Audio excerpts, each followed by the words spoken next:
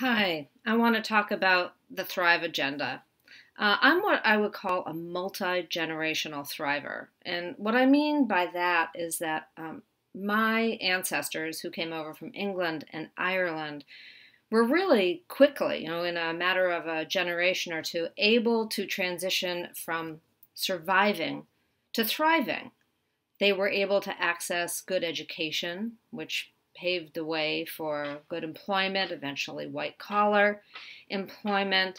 That allowed them to buy homes, to house their families, to buy food, to feed their families.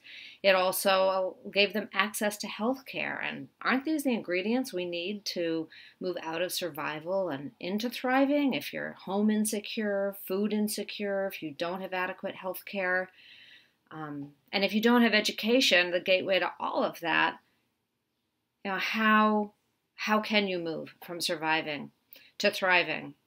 And what I love about the Thrive Act is it's recognizing that. I mean, we say we, the United States, are the best country in the world, and that implies that we are a country of thriving citizenry. And yet we know that's not true. I know that's not true. We probably all know that's not true. And when I think about what allowed my family to move from surviving to thriving, it was major government programs. They played a role. They also worked hard. They used those bootstraps, all that stuff. And I don't believe it would have been possible without some of the major government, I'm going to use the word handouts, government programs that helped fuel my family's ability to thrive. So I'm talking about land grants. Way back when my family was able to access land grants. My family was able to take advantage of the Social Security program, the GI Bill. And all of those programs, as much as they allowed families like mine to thrive, they left behind a lot of people.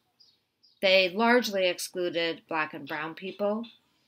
They excluded women who weren't married to men because those programs were all for the head of household as male model.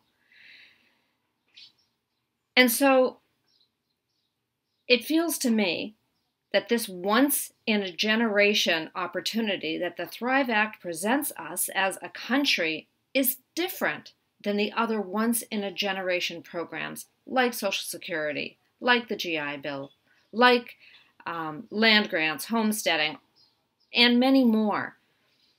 Unlike those others, this is a fully inclusive. In fact, it's taking into account and centering the needs of people who were excluded, have been historically excluded. So when I think about this moment we're in, this crisis that we're in as a country, COVID and climate crisis are both laying bare the historical injustices that we've created in this country by having once-in-a-generation programs that exclude. So racial injustice, socioeconomic injustice. The Thrive Agenda this time around seeks not to amplify those injustices, but to course correct.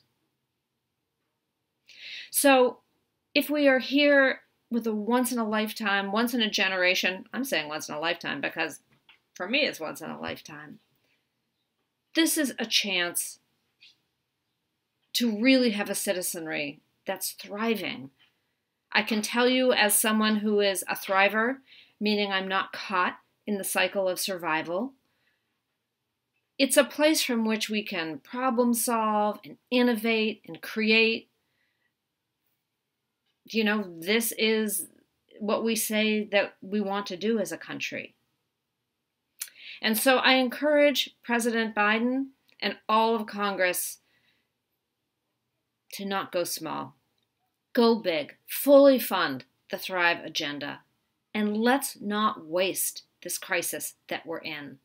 Let's recognize the opportunity that's before us and really invest in the United States and our citizenry. We are all better off when we are all better off. And isn't our tagline life, liberty, justice for all? Life, liberty, pursuit of happiness for all? Aren't we all supposed to be thriving? Why wouldn't we do it? Go for it. Go big.